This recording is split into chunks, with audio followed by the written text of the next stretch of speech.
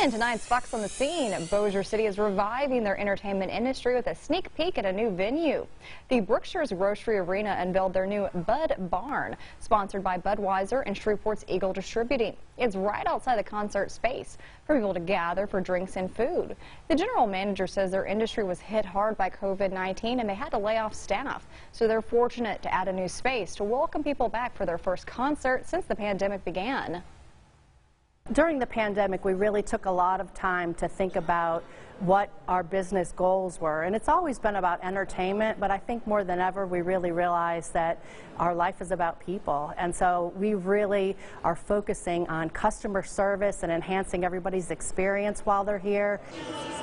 The mayor and city council also attended the ribbon cutting. The space will officially open to the public next Thursday night when the rock bands 3 Doors Down and Seether will perform in the Brookshire's Grocery Arena.